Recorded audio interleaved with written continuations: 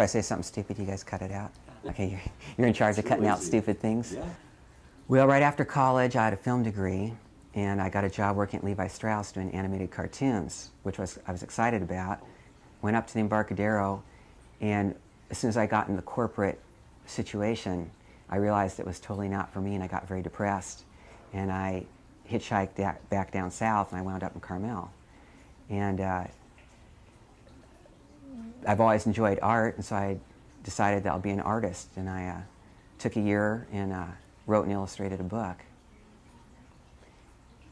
And soon after, I came to this building and asked somebody if they wanted to use me as an artist, and they convinced me into renting a space here. And I said I had no money, and they said, okay, we'll give you the first month's rent free. And I said, okay, and I set up shop, and luckily I made the first month, and now I'm on my 12th year. And this is how far I've gotten. I do whatever I want. I've had pretty much 20 years of absolute freedom to be an artist. And what I've done is I take on each job is sort of a, well, I shouldn't say job, each picture is sort of a separate project. And whatever the message of that picture is, I try to use whatever medium it takes to get it across. And so I've gone through lots of different styles. I started out, during the 80s, I primarily did serigraphs. And that's the signed and numbered prints. They're silk screened. So there's no originals, there's just overlays. And when my editions are through, they're through. There's no second editions, third editions. And then pretty much all during the 80s and 90s, I've been working on color with pastels, chalk pastels, and canvases, acrylic, and watercolors. Well, usually when you go to a gallery, the art dealer has to explain what was going on in the artist's mind, and they translate.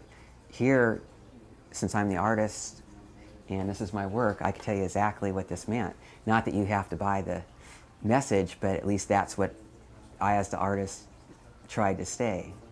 And it's also a little bit harder talking about your own work when it's for sale, but if you notice, I don't have any prices on my work. And the reason I do that is because I want people to look at the work first. And whenever you put prices on, people have a tendency to judge the work by whatever number is on it. So I have a very sliding scale price. I have the highest I ever got for it and the lowest, and somewhere in between is what I try to work with people. Great. What would you say is your favorite type of artwork to execute? Well, you know, I've done so many different themes, and I'm pretty consistent with my themes. It's usually something to help, usually a positive message. And a lot of vegetarian statements, don't kill animals, a lot of pro-hemp statements.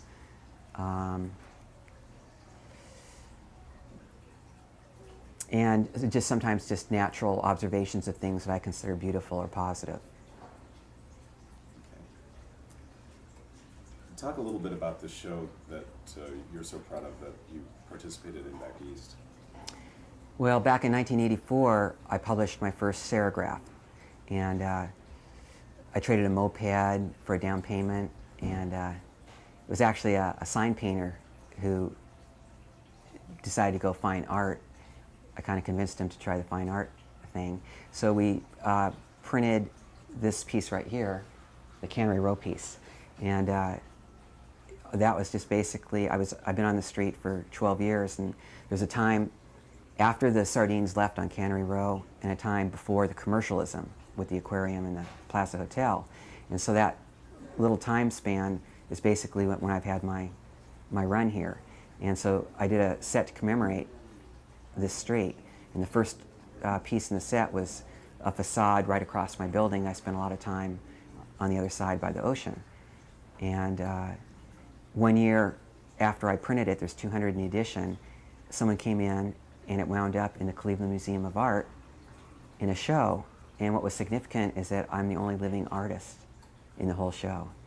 And my company is, you know, Picasso, Warhol, Gutenberg from the Bible. So it was pretty special to be acknowledged by a museum for my quality of art.